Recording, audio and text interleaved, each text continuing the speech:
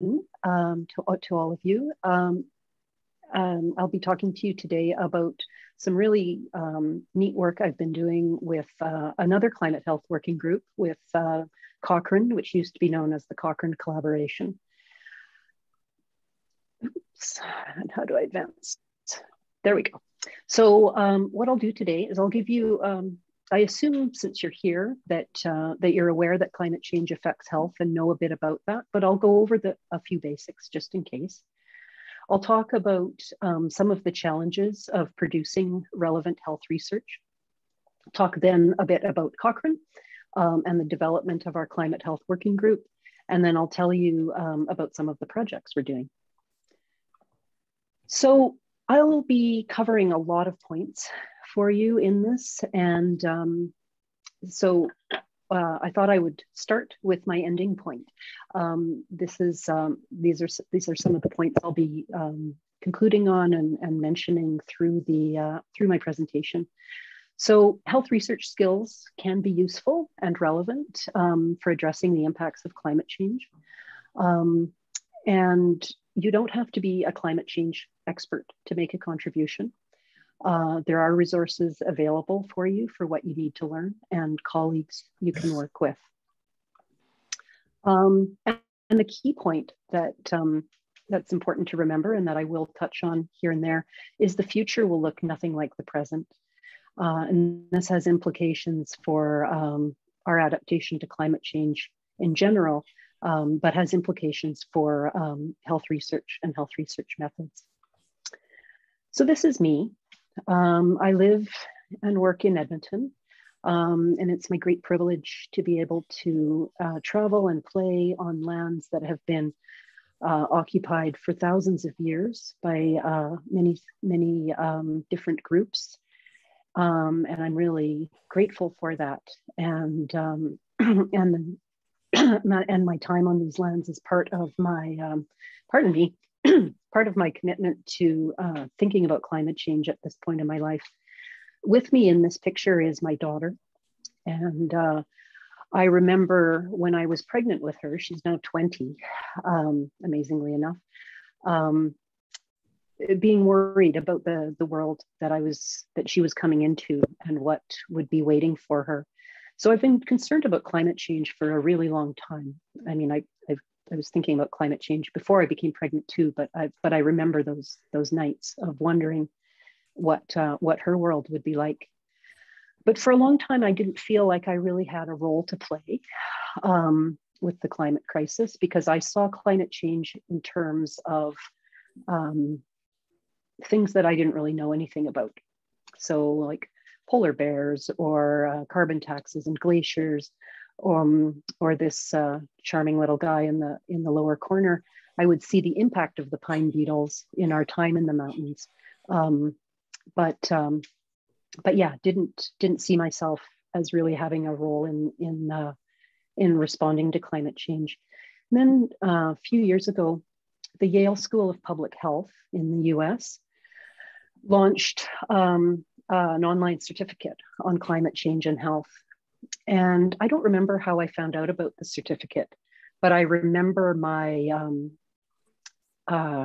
the sort of shock that went through me of like, I didn't know that climate change was a health issue. And so I signed up for the certificate. I was in the first cohort that ran, I think 4 years ago, whatever it was. And a few weeks into the certificate program, I realized that thinking about climate change and health was the work that I would be doing for probably the rest of my life. And shortly after that, started the wheels in motion to start my Ph.D. in this area. But I'm not going to be talking about my PhD work today. I'll be talking about another stream of work I'm doing. So, like I said, you guys probably know about climate change and health, but it never hurts to go over the basics. So this neat little slide was produced by the Centers for Disease Control and Prevention in the US. In the center, we see the driving forces of more extreme weather, rising temperatures, increasing carbon dioxide levels, and rising sea levels. And from radiating out from that various impacts, and beyond that, a wide range of health impacts. So to go into a little more detail, we see that the climate change is creating changing weather patterns. You know, this is winter for those in the Northern Hemisphere, and you've probably gotten used to the last, your last few winters have been a little weirder than what we might remember from 10 or 20 years ago.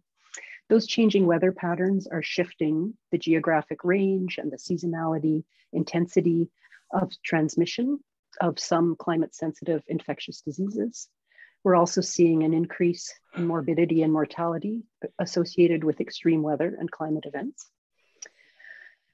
We're continuing to learn or gather more evidence about the size, timing, and distribution of the burden of disease and injury related to climate change. As climate change intensifies, we're getting more evidence. And a crucial point is none of the health impacts of climate change are new, and we know how to manage them. The challenge is ensuring that climate change is explicitly and appropriately considered in health policies and programs. And I've bolded that point because that necessity of considering climate change risks and impacts is a key driver for the work of the group I'll be telling you about today.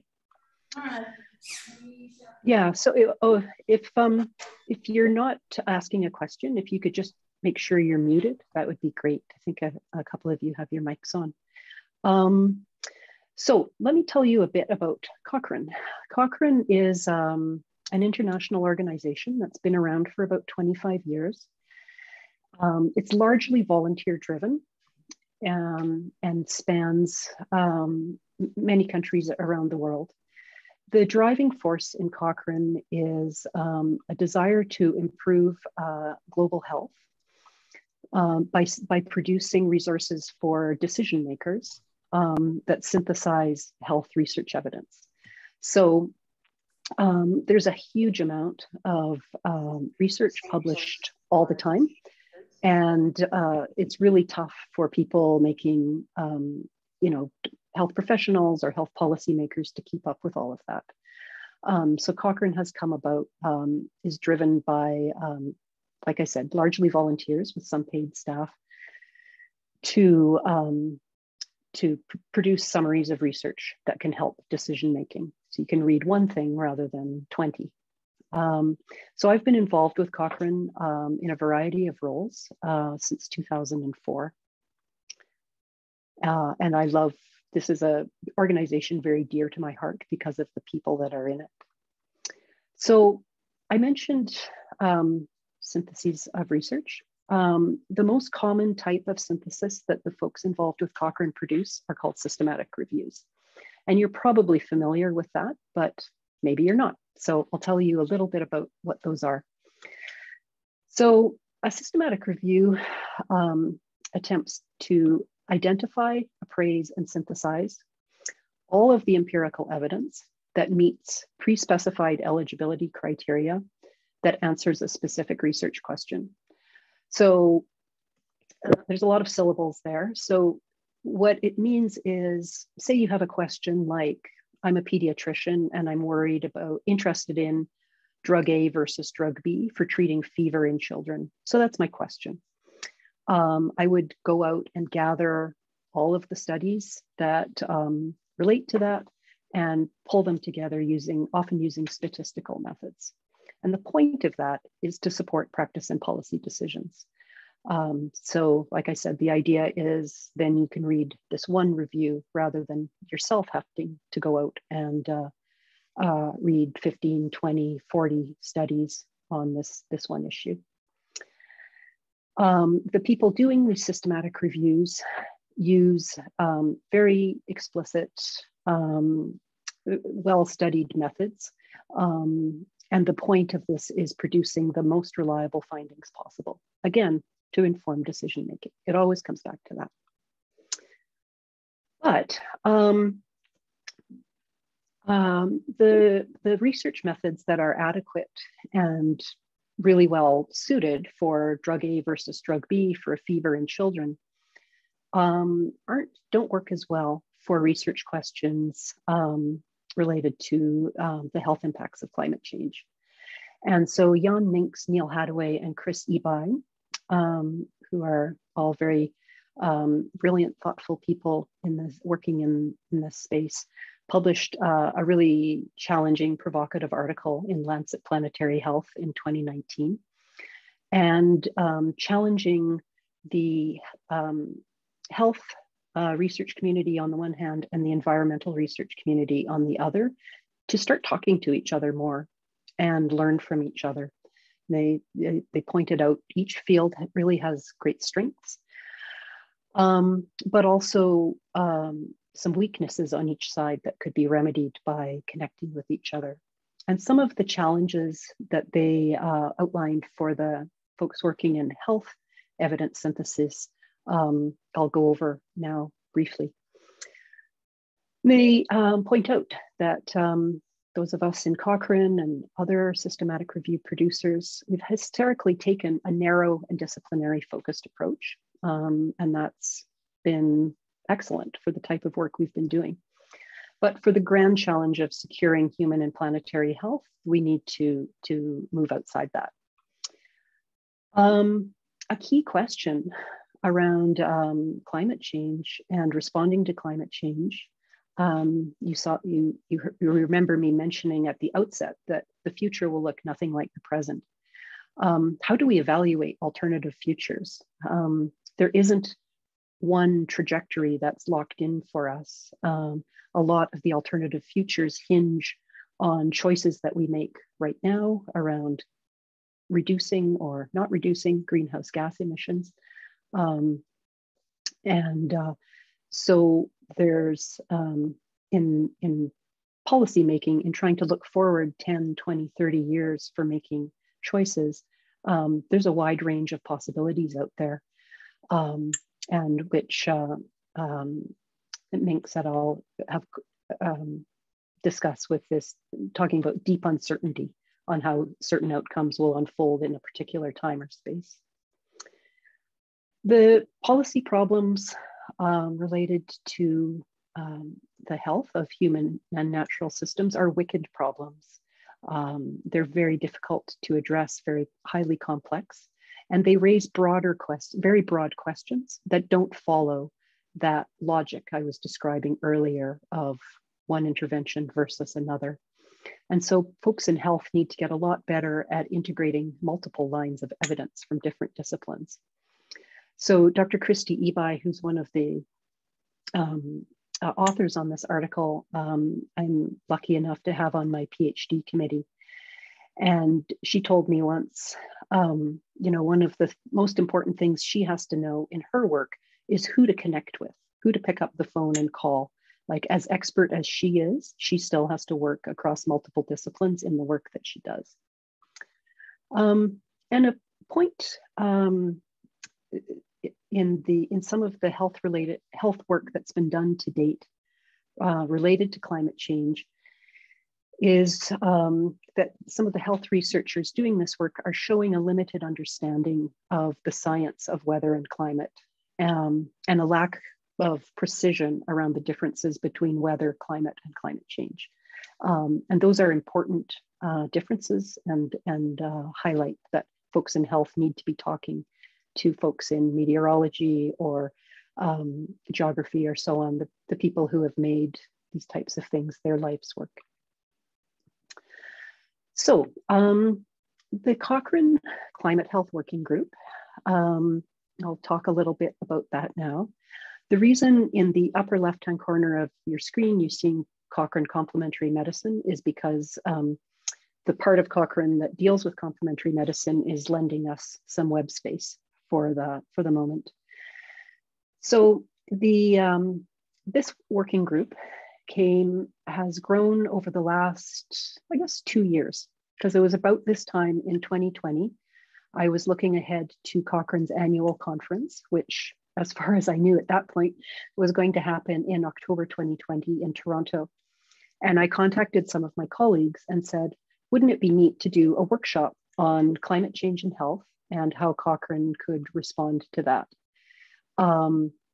And so a lot of enthusiasm cropped up right away. Like I said, the folks in Cochrane are very passionate.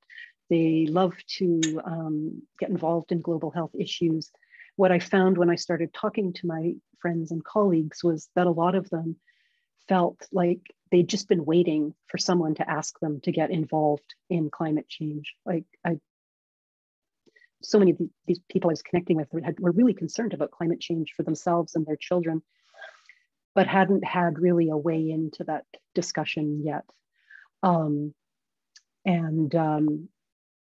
You know, again, with that being with that health background, hadn't quite found the health link.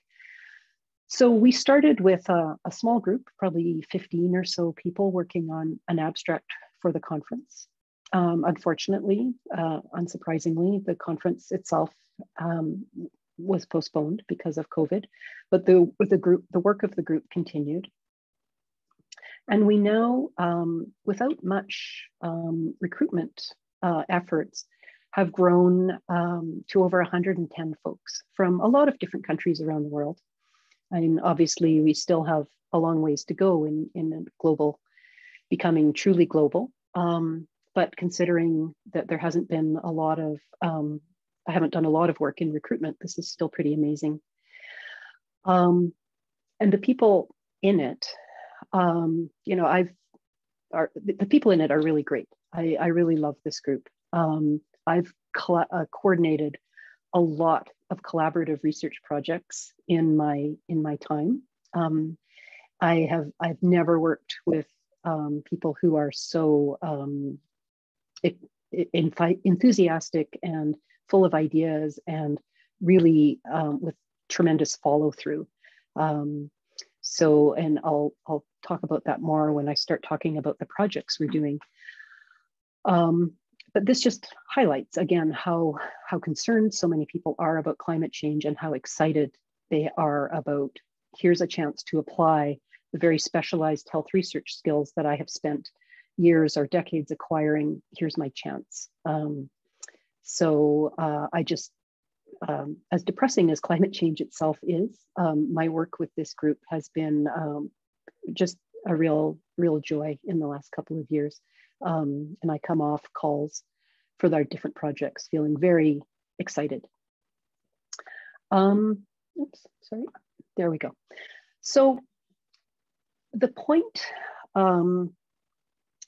of producing, just trying to circle back to a point I've made a couple times yet about the importance of decision-making being supported by evidence.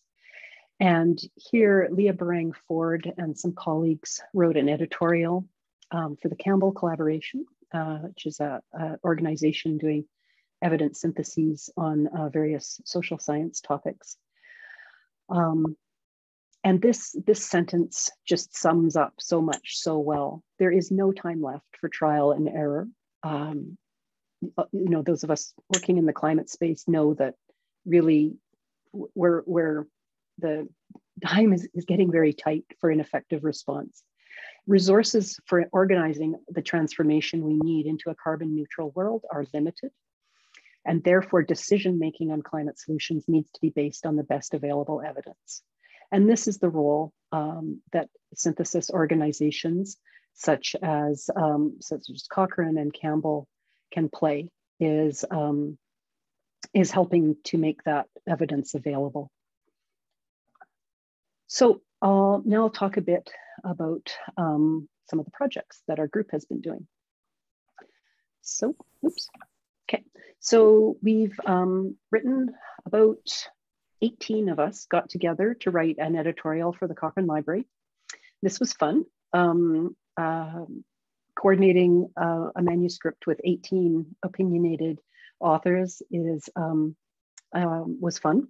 And I mean that, I'm not being sarcastic. It was occasionally a bit overwhelming since I was the one coordinating the input. But the range of perspectives that were integrated was a really neat project for me, and I learned a lot. Our recommendations for Cochrane are these 5 points here. The editorial itself should be appearing in the next week or 2 weeks on the Cochrane Library, so I'm looking forward to that. And what we're doing is challenging Cochrane in these 5 areas around supporting identification and prioritized of important questions for synthesis, working with stakeholders to produce new reviews addressing key questions. And that bit about working in conjunction with stakeholders is really, really important. That's part of producing syntheses that are relevant for what decision makers need, is making sure that you're starting with the right question. We need to evaluate new methods and support their use, like their development, their implementation where appropriate. Supporting the engagement of diverse and vulnerable communities at all levels is crucial. Some of the most heaviest impacts of climate change are falling on the most vulnerable communities around the world. And often those communities are underrepresented in research. So we need to make sure that their voices are being incorporated. And lastly, working with other organizations, which harkens back to the point I was making earlier about health research folks needing to learn more about collaborating with people in other disciplines. Okay, so then our next project, we're working on a plan for looking at the contextual factors that affect climate health policy making. So this group, which is about 20 people from various countries, has come together. We've worked really hard on the protocol for this and come up with this question around what is known about the context for the development and implementation of climate health adaptation policy by health systems at national and subnational levels. So it's a big topic. And so we're going to use a specific type of method, which scoping review, which is a method that's been developed for pulling together a wide range of different literature types on broad and complex topics. And we're excited about this because not only will the review itself be really helpful, no one has done this type of work yet, at least not that we've been able to find, but it will be really helpful for our climate health working group to have a better sense of policymakers' needs. Okay, so another project we're working on, we've just started, is looking at the impact of climate change on older adults. So what you see here is just a screenshot of some of the, a few articles that have been published on older adults and their vulnerabilities to climate change. And on the right-hand side, you see the cover of a report that has just come out from the World Health Organization, reflecting on the UN Decade of Healthy Aging through the perspective of climate change. I mentioned earlier about how impacts of climate change fall disproportionately on vulnerable populations. Older people, older adults, in many places are among the vulnerable, both because of physiological reasons, such as just frailty, increased sensitivity to heat, but often those too who live in poverty or who are dependent on others for care, such as community or long-term care, face higher climate change impacts. What our group has been doing, the group of this is we're working on a piece for the Gerontologist, which is a journal focused on gerontology, unsurprisingly. And we want to summarize some of the key points in the literature around the risks of climate change for the health of older adults. And this has been an interesting project for me personally, because I've spent most of my research life in child health. And of course, children are also vulnerable to climate change as well, for for a variety of reasons. And so coming into this work on older people, I was it has taught me a lot, because I've moved from really thinking a lot about kids and their sensitivities to climate change, and thinking across this entire life course. And a point that's come up as our group has talked about this life course work is, again, getting back to what I mentioned about the future, looking nothing like the present. Already in the present, we see older people being vulnerable to climate change in very concrete ways. My dad is in long-term care in the lower mainland of British Columbia. And so last summer with the heat dome in BC, I was deeply worried about him with being in a facility without air conditioning in unprecedented heat. Fortunately, he was okay, but that certainly brought home to me his vulnerability as someone with multiple frailties and very dependent on the safety of the facility he's living in. And a lot of long-term care facilities across the country don't have air conditioning, so that's an immediate problem. But as we see climate change intensifying, what we will see for older people is more and more an accumulation of environmental challenges to their health throughout their life. It's, and there's broader threats as well to the well-being of older people, which was brought up by one of our members in terms of the members of the group working on this piece. I mean, as a health economist, and pointed out that in some countries, pension funds may be vulnerable because of the impacts of climate change on financial markets. So there's a lot of complexity to looking at health and well-being through the perspective of a specific population. So this has been a really neat, again, a really interesting project to work on, and a very committed team. Another project we're doing. So you heard me talk about the evidence syntheses and how they bring together a lot of different types of studies into one place. But obviously the strength of your synthesis rests a lot on how well you were able to find relevant work. And so on a team with, when you're doing a synthesis, you bring in a trained information specialist, typically a master's or PhD level trained person in information science, who puts together a very elaborate search strategy for studies. In doing some of my early work for my PhD around climate change and reaching out to information specialists, I found even people very experienced in doing search strategies in health found dealing with climate change really tricky, because climate change is not a thing. It's the 21st century, really. It's so broad.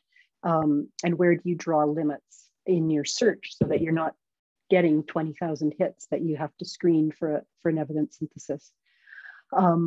So in talking to some of the information specialists in our working group, we felt that developing some search filters would be really helpful.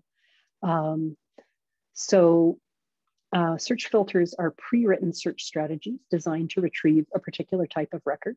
So in this case, records relevant to climate change, and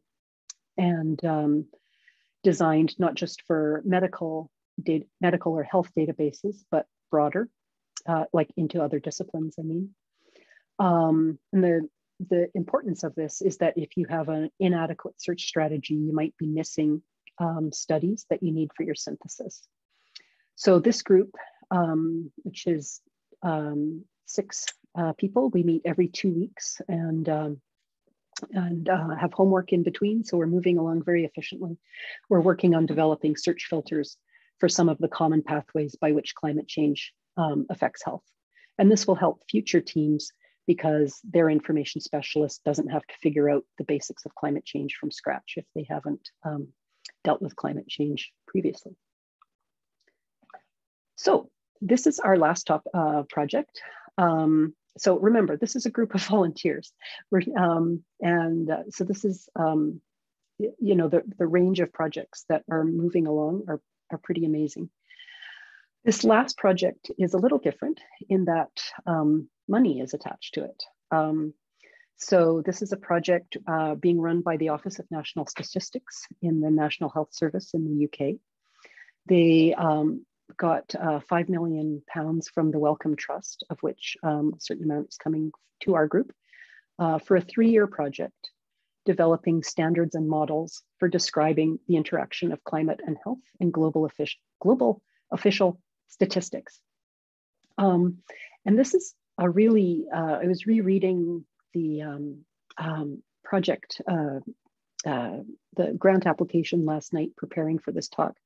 This is a very complex project, and I can't do it justice. I'm just starting to get my feet wet with it, so I can tell you a little bit about it. But I'll be able to tell you a lot more in 6 months or so when we've gotten going. So there's 3 main objectives here. Developing a framework for official statistics on climate change, environment, and health that is transparent and globally generalizable.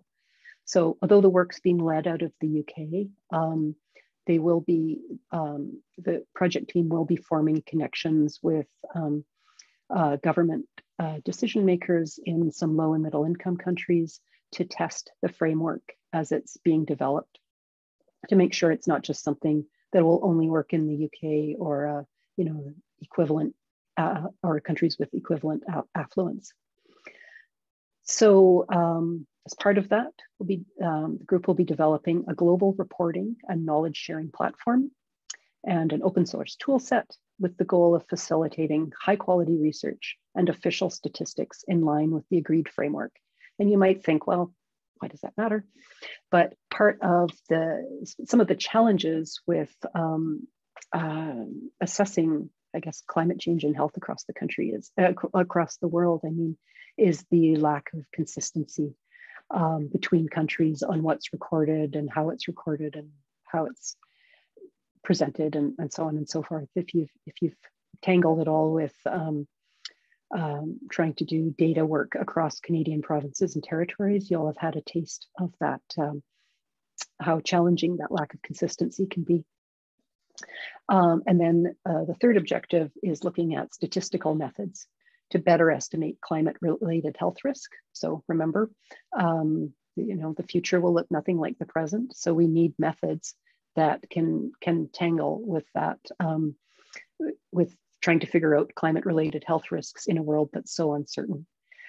So they'll be using real-world data sources, including novel and big data, and modeling local impacts. And that modeling around local impacts is really important because a lot of adaptation policy is made at a local level.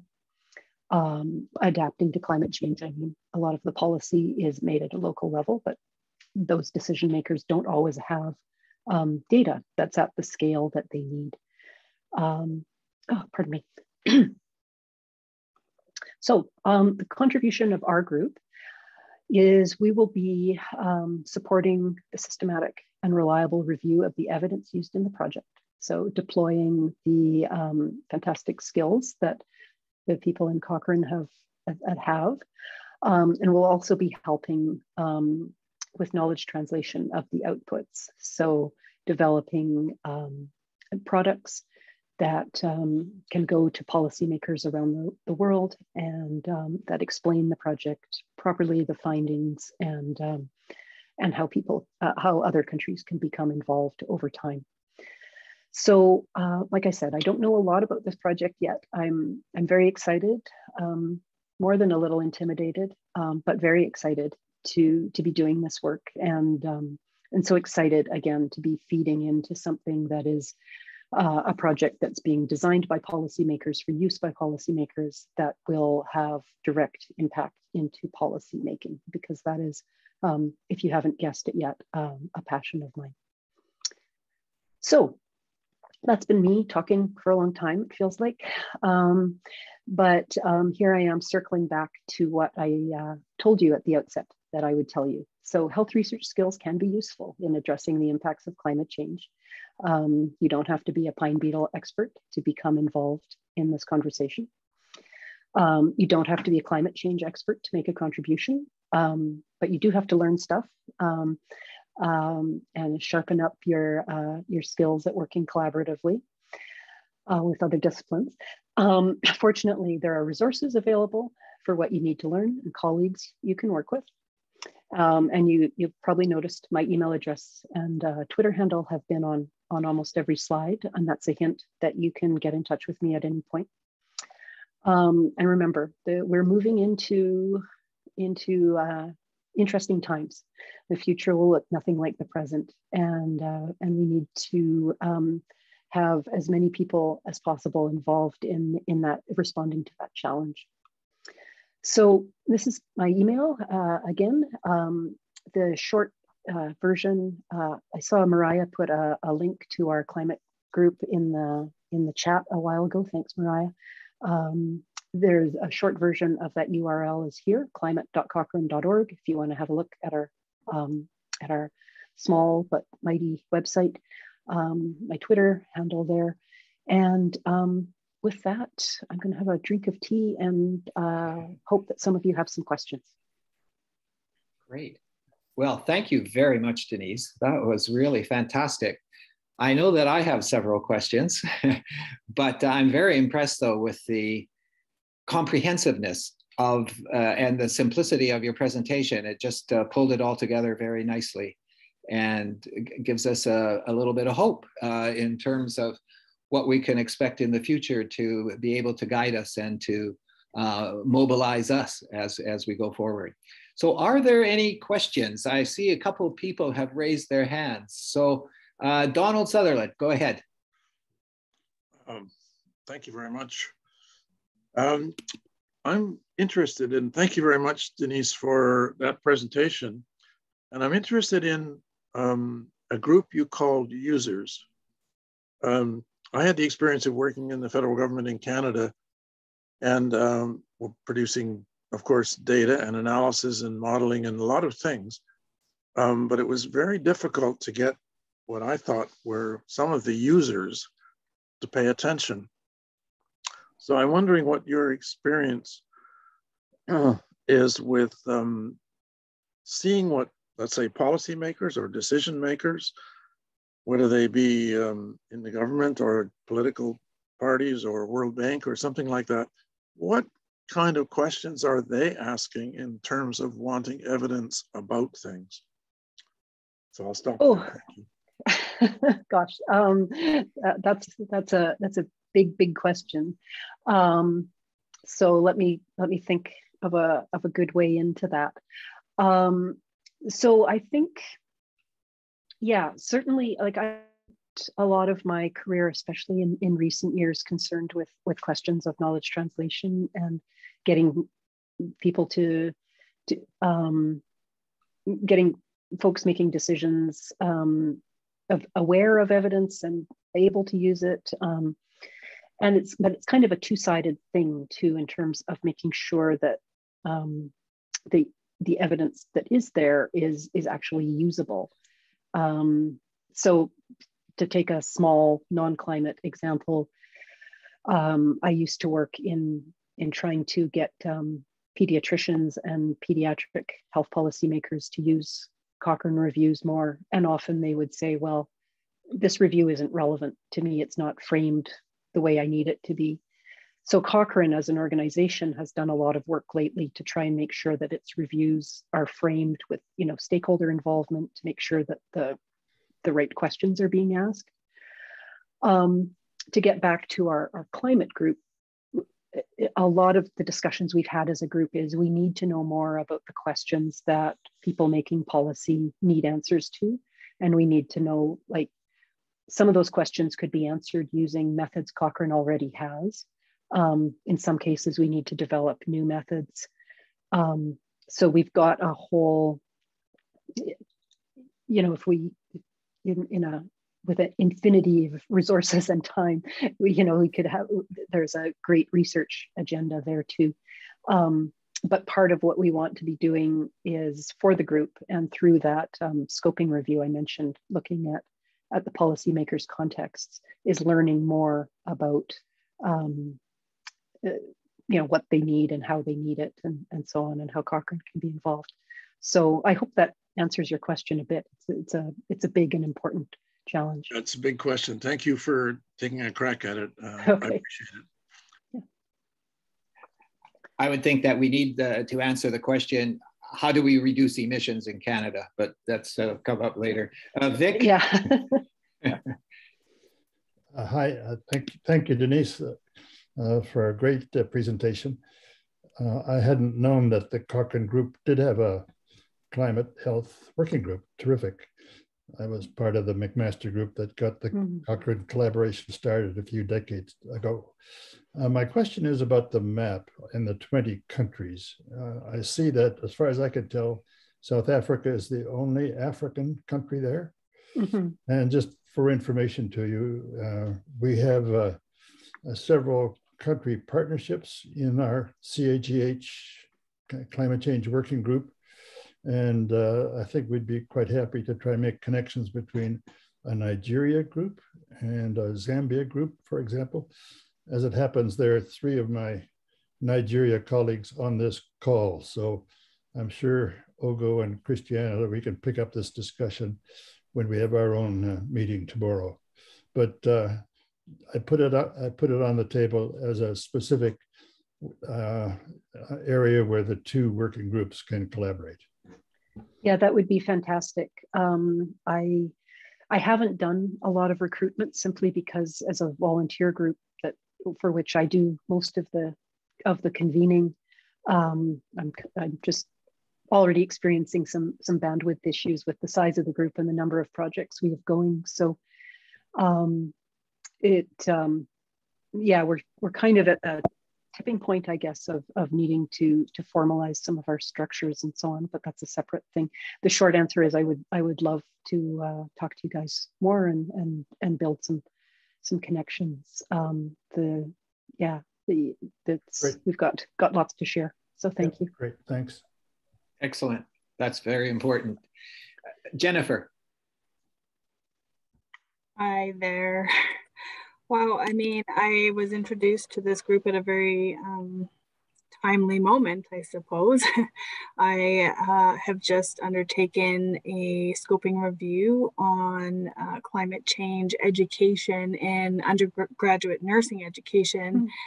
And I have a research librarian helping me out, and we're just going through the search terms right now, and everyone is feeling a bit overwhelmed. Yeah. So I will likely be reaching out to you at some point, Denise, to learn more about what you've kind of uncovered so far. I do respect that you are very early on in the development of that framework, but if I could pull any little bits of advice from you, that would be greatly appreciated. I did look on the Cochrane website because I was recently provided a research appointment with my academic institution and wanted to undertake this scoping review. So I was looking for some workshops and whatnot. And unfortunately, I think in the past couple of years, I couldn't find any opportunities through Cochrane. So I did go through JBI, the Joanna Briggs Institute, to learn more about systematic reviews and scoping reviews. So I'm feeling fortunate to have had that opportunity, but also looking to find some supports in the Canadian context too. And so I'm not exactly sure how Cochrane and JBI differ either, but or if there is a difference, I'm not sure. Yeah, JBI has been more, there's a lot of folks are involved in both for sure. But JBI has been more, has been focused on nursing specifically. But I do have Cochrane colleagues who are also active in JBI. Our search filter is in early stages, but I could send a couple of search strategies that have been designed for syntheses I've done on climate health topics that your information specialist might like to have a take a look at. I know one that we did on adaptation options. I was working with someone with 20 years of experience as a health information specialist, and she said it was one of the top 3 or 4 most difficult complex searches she'd ever done.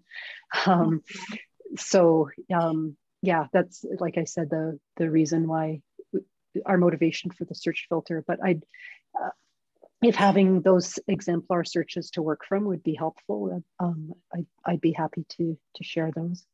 I appreciate that. And then also too, I mean, I guess from my experience, and what can I provide to you from my experience, you know, as I progress or when I'm completed, so that I can help to further the work that you currently have underway.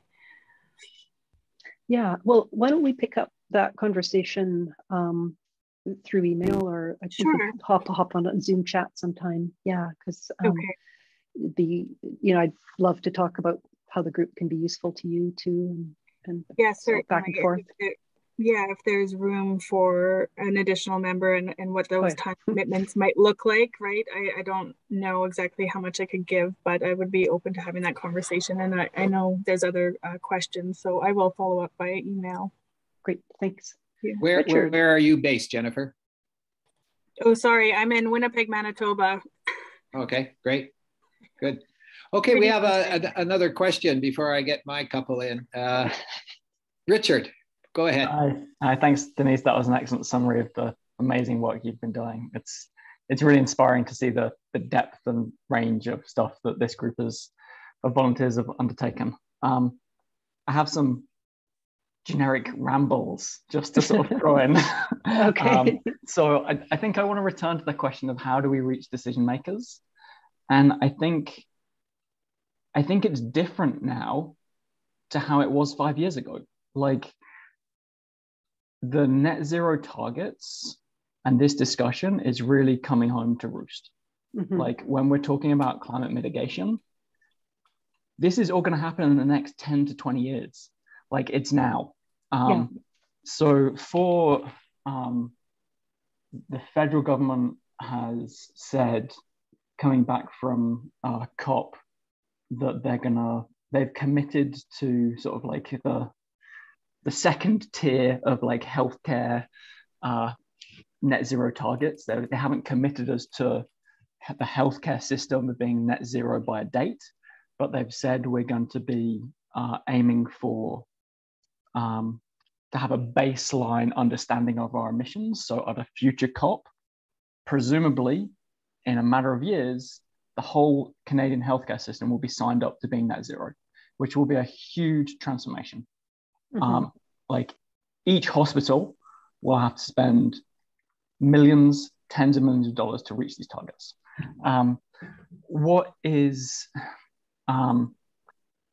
So in terms of the number of decision makers is now much bigger because it's all executives at hospitals. Right. There is some interesting stuff coming down the pipeline that we can't speak to yet, but there will probably be some sort of top-down encouragement of executives to reach sustainable goals, like reducing the carbon footprint, increasing adaptation and resiliency. There might be some announcements by that, possibly by Accreditation Canada in the next few months. And possibly, Jennifer was talking about nurses, like some of those key topics, carbon reduction, adaptation and resiliency, and protecting the environment. It would be interesting if you're going to be reaching out to your group of nurses, what they think about some of these key topics that are going to become more and more sort of at the forefront of decision makers in hospitals. And I think we're at a really pivotal moment between this balance of doing what has to be done for climate mitigation, but then also planning long-term for adaptation. Yeah. And that's a problem for us doing systematic reviews, because trying to narrow down the boundary of our questions on those two different areas can be quite challenging and tricky. Yeah, narrowing it down, but still producing something that's actually useful. Yeah. Jennifer. Oh, sorry. No, go ahead. Go ahead, okay. Jennifer. Are you finished, Richard? Yeah, okay. Jennifer, you had your hand back up. Yeah, and I think I might just want to, add to Richard's conversation there a little bit, because recently, when Canada signed on to that agreement with COP 26, I believe, I instantly thought, okay, that's it. It's time to lobby. It's time to write letters. And here we go with some of the nursing advocacy groups. And we were writing letters to the politicians, to MLAs, to say, it's time. We need a sustainability position in the provincial government. Our city of Winnipeg needs to have a sustainability portfolio that can handle the requirements of this position, and trying to really get it out there. And I mean, it's going to be a snail's pace moving forward, but I think that it takes also to the ones who have that knowledge and information to then also be advocates and to share that. And that's that knowledge translation piece. Which for me is helpful, because I'm still in a teaching position, so I can, spread that to future students and let them do what they want with it, right? I don't need to do it all myself, I feel, but I do think that we need to share that information with the future who will be taking on some of those leadership roles in the years that come. But definitely writing letters and trying to find a group of like-minded individuals that are willing to share that information. Yeah, so I'll just throw out, the Health Canada is releasing tomorrow a series of chapters, national assessment related to climate change and health, called The Health of Canadians in a Changing Climate, which is going to be a massive, there's one chapter on adaptation, one chapter on vulnerable populations, etc. It's a massive thing that has been several years in the making. So, and they will have a range of KT products, knowledge translation products, available as well. So for those interested in the government response and having resources to submit to support lobbying and so on, I anticipate that what's coming out tomorrow will be really helpful. Oh, good. Thank you for that. And certainly, as Richard mentioned about Accreditation Canada, if they get in on the act, that would be amazing. Yeah. I'm just going to end with one really quick question, and then a little bit harder one. You mentioned official statistics. What did you mean by official statistics? Are those the national level, but at the global level, would that be WHO or what? Was that with the that project? Yeah, that is their terminology. So I assume it's their official official government level stats. Yeah. Okay. So what one way to describe that is, governments have the onerous task of fairly dividing their resources across different regions, and different regions will be affected to different degrees by climate change. So by developing better statistics to forecast what areas will be more impacted, you can more equitably distribute the limited resources for adaptation. Oh, very good. Yeah, so clearly Richard should be invited to give an upcoming webinar to this group. Good. I'm much better at heckling. Well, no, Richard's doing some really neat work at his own institution that he's being too modest to talk about, but yeah. Good. Well, that's a good tip. We'll be in touch, Richard. Just lastly, you mentioned about the future looking very different.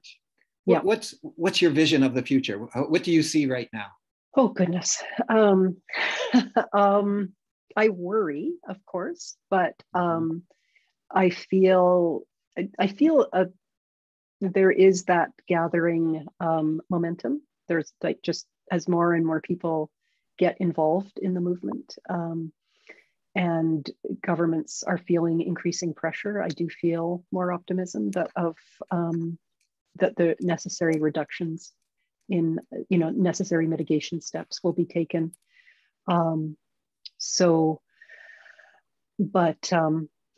Yeah, I mean, I talked at the beginning of the presentation, my anxieties about my daughter's world, and I still have those for sure. Okay, well, thank you very much. I wanted to kind of challenge you on that one, but it's a hard one. I've been thinking a lot about that lately myself. Yeah, I just quickly, I gave a presentation last Friday to a class at McGill, and I put together in an hour presentation so much information. And by the end of it, I was just devastated at thinking it all in one spot. Like, it was really overwhelming, everything that's going on. Anyways, thank you so very, very much for stimulating us, for encouraging us, and for providing us with new knowledge too. And hopefully we'll mobilize what we've learned today in our areas. And I thank everybody for coming, and stay tuned for another upcoming webinar next month on migration and health and climate change. So thanks everyone. See you again. There'll be notices coming out.